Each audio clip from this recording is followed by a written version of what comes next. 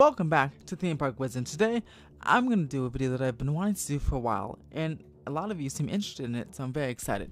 This is the Studio Tour history, or the fascinating history of the Universal Studios Hollywood Studio Tour. So let's get started on this very historical journey that birthed Universal Studios Hollywood and the whole Universal brand. Universal Studios Hollywood is one of the oldest operating movie studios in the whole world.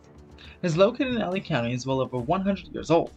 They are also one of the first studios to offer a backlot studio tour. The whole reason any theme park, Universal theme park, exists today is because of the immense popularity of the studio tour. Carl Laemmle came to LA in 1914, that was about 108 years ago, with hopes of opening a large movie studio. Universal actually really started his movie studio on the East Coast. He tried on the East Coast, but then he wanted to come out west to really expand. Again, he needed a large plot of land in a relatively new city, of course, called Los Angeles. So he acquired that large plot of land in San Fernando Valley from a family what is now called Universal City, and decided to build a movie studio here. It was not going to be any movie studio though. He always wanted to show the public how the movies were made. That was his goal. He wanted to make it kind of an attraction and kind of show the public behind the scenes of what's going on. In 1915, he sent out a press release and invited 20,000 people and media members to the opening of what is now Universal Studios, and took them on a tour of the backlot of his new studio. The original studio tour opened in 1915 and had no trams.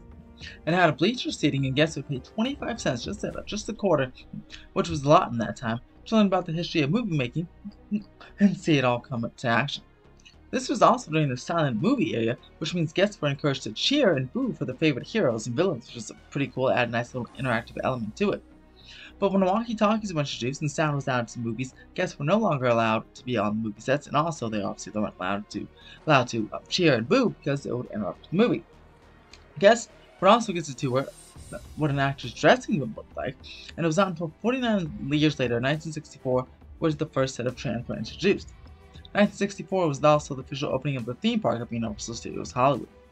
The only reason the Universal Studios Hollywood became a theme park, because the studio were so popular. Universal wanted to add things to do while guests waited for the tram on the tour. Almost like a virtual queue situation, because instead of guests waiting in line, they're encouraged to go see a show and do those other attractions activities while they're waiting for the turn on the studio tour, because that still is really the main attraction of the park today. This led to the development of stunt shows and eventually attractions, and that's also why Universal Studios Hollywood was developed in such a piecemeal type fashion, because it was just attractions and shows to, get people distracted or have something for people to do while they waited for the studio tour. Unlike in Florida, where those were master planned theme parks. The development of the theme park continued in a somewhat piecemeal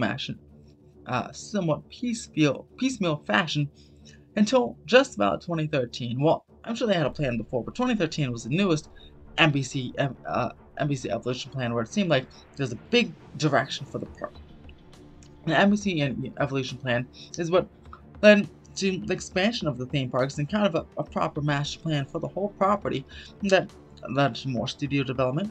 Harry Potter and the Third the Wizarding World of Harry Potter, Super Nintendo World, the eventual hotels that's coming in, all these new attractions that we're seeing built today was because of this plan in 2013, and this is to guide Universal until 2035, and then there'll be a new and updated Evolution plan.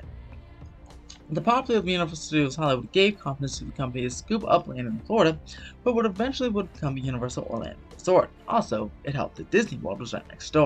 The studio tour evolved numerous times since its inception, including where it starts and ends. When it started back in 1964, guests used to depart from what is now the lower lot and go to the back lot. On July 15, 1915, July 15, 1964, the modern studio tour was born, and that was also the birth of the official inauguration of Universal Studios Hollywood. In 1965, the tour entrance moved to what is now the upper lot, and in the future, could be moved right back down to the lower lot. In 1916, the studio tour had to dramatically change its program. That is because the Screen Actors Guild, SAG, enacted a new rule prohibiting guests from visiting sound stages. Production was ramping up in the backlot as well, meaning the stewards cannot disturb in the movie making. By the way, by this time, when the trams were introduced, you couldn't get off the tram. Their tours were fully tram only instead of the earlier times when you can get on and off the tram. But now, since when these new rules came into place, yeah, you could not get off the tram, and they were fully tram only, these tours. But in response to these obstructions, Universal decided to add experiences along the tour that doubled as attractions. Sets that are still around today. The rad include the Flash Flood segment, the Psycho House, the Bates Motel, the World of the World set, Earthquake, and Jaws. The tour also goes through massive facades called the Metro sets, which are used for movies such as Captain America, Back to the Future, and much more. These have been used in many movies from Universal, and of course, such as Disney, as I mentioned. But in 2008, unfortunately, there was a massive fire on the back that burned down the Metro sets and the former King Kong attraction, which was when we lost that massive King Kong animatronic. 2 years later, Universal rebuilt the Metro sets and updated the King Kong attraction to what is now known today as King Kong 360 3D, which is super cool, but yeah, it's just all screens and no more giant King Kong animatronic, which sucks. Not all original attractions have survived the tour, though. The parting of the Red Sea and the collapsing bridge, which really scared me as a child, have been removed or just stopped working with no repairs.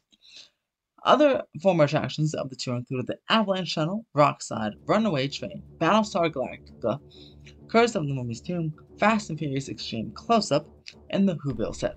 Of course, some attractions got new life, like Fast and Furious has got new life with Supercharged, which is not that great of an attraction. So now it's getting new life again as Hollywood Drift. But other things, and Curse of the Mummy's Tomb, maybe got some new life as Revenge of the Mummy roller coaster, but other guys are in the attraction graveyard forever. New attractions and sets have been added to the tour in recent years. The sets from the movie Nope were added in 2022, and the much maligned Fast and Furious Supercharged, as I just mentioned, was added in 2015. But Supercharged will likely be reimagined along with the Nope sets in a massive Falls Lake expansion pad when possibly for more Harry Potter when the new coaster opens next year or in 2025. Even with the theme park rapidly expanding, don't worry, the Studio Tour is certainly not going anywhere. It's the headlining attraction, and it is extremely unique for any theme park. A lot of theme parks have trams, well, not really, but the ones that do, it's usually fake movie sets and stuff. This is a real working movie studio. Sure, it has fake sets like the Flash Flood and Earthquake, but even those have been used in actual movies and TV shows. And you can also see an actor walking around sometimes, and that's just pretty awesome. In fact, more investments are being made into the Studio Tour. Earthquake is under a year-and-a-half refurbishment and expected to be reopening in February 2024. And the Studio Tour itself, lots of sets like the Psycho House and other sets, maybe like the World of the World set, will be going under refurbishment and enhancements because next year is the 60th anniversary of Universal Studios Hollywood. So the Studio Tour is now going through some nice enhancements, and it will be all done by spring of next year for the 60th anniversary, which is awesome. I'm very curious about what attractions may stay or go on the tour, including in this refurbishment. Maybe during this enhancement, there'll be a new iteration of the Studio Tour. Again, I'm confident Supercharged will be going away as well as Nope sets, but how about some more of the classic stuff? Will Amity Island ever get swapped out? Or will it get enhanced? Universal's definitely not shy about taking attractions they need, taking out attractions if they need space. So, any attraction that certainly won't get refurbed during this enhancement is up for grabs. I'm also curious if the tour will get shorter, because I mentioned rumors has it the tour lot will move to the tour entrance will move to the lower lot again when the tram garage area and upper lot gets redeveloped. So I wonder if that will shorten the tour and what the route will be when that happens. But or I wonder if it could be even a half walkthrough again if they kind of go back to its roots, be a half walkthrough, because then it would the time would still be back up to an hour. By the way, as part of the Studio Tour investments, the trams are all electric now, so they wouldn't spend all that money on electric trams if it were going away. There were also rumors of it becoming, and a survey even, of it becoming an upcharge experience the tour, with an entrance from City Walk. Those rumors have been put to bed, as that does not seem like it's happening. Did you know the history of the studio tour before listening to this video? What was your favorite part? What was most interesting to you? Let me know in the comments below. Subscribe for more theme park updates, and if you want to support the channel, support our Patreon, patreon.com/club722. Got a free pin and lots of giveaways and exclusive perks when you join, including early access to this video. If you liked the video, press the thumbs up. As always, guys, have a fantastic day.